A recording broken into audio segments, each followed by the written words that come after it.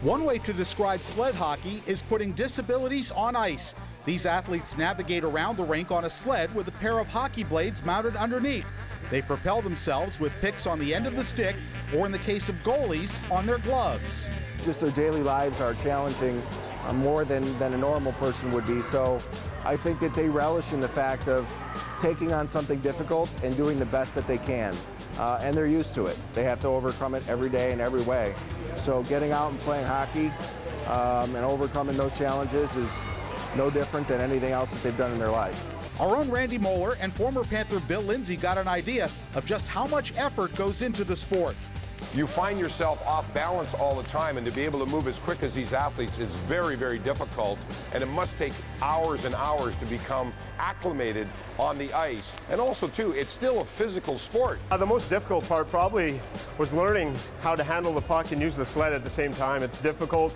Really test your upper body strength, your core, everywhere, and you get a new respect for these athletes. They're pretty good. So I think pretty much everything was hard for me to start. One element of sled hockey is the increasing presence of veterans and returning wounded warriors. But every athlete here has their own unique story. The one thing that is clear, however, is their love and passion for the game of hockey. Don't get caught behind your net. Don't follow them behind the net. There's no point. Cut them off at the post. All right?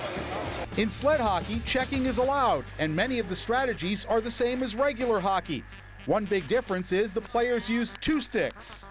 If someone were to play sled hockey and then to go back to stand-up, I think it'd be better because now they're used to doing both left and right, and it kind of just opens up different angles.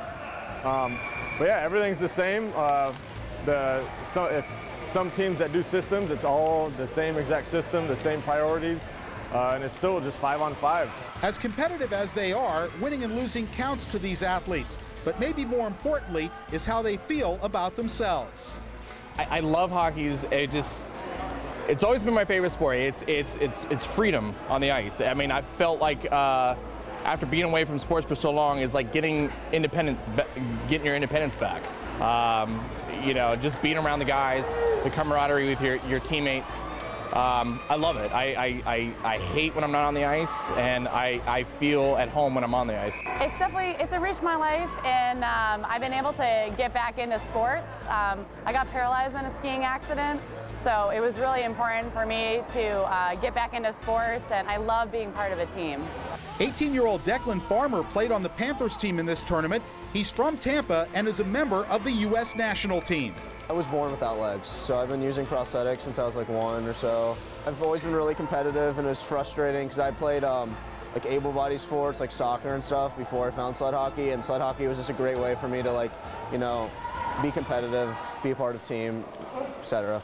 You know, I've met so many people through sled hockey. Some of my best friends are teammates of mine, and got to travel the world. You know, it's just been a great experience.